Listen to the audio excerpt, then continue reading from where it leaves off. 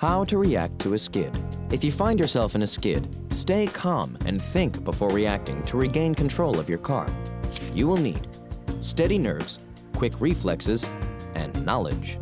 Step 1. Don't panic. Stay calm and let your knowledge, not your instincts, direct your actions. Step 2. Immediately take your foot off the gas, then apply light braking. Lightly tap standard brakes.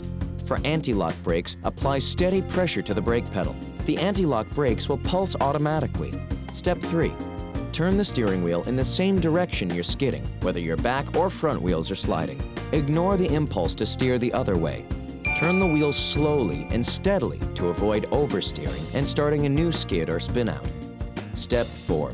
Regain control of your car and carefully return to your original course. Did you know the SSC Ultimate Aero is rated the fastest car in the world at a top speed of 257 miles per hour?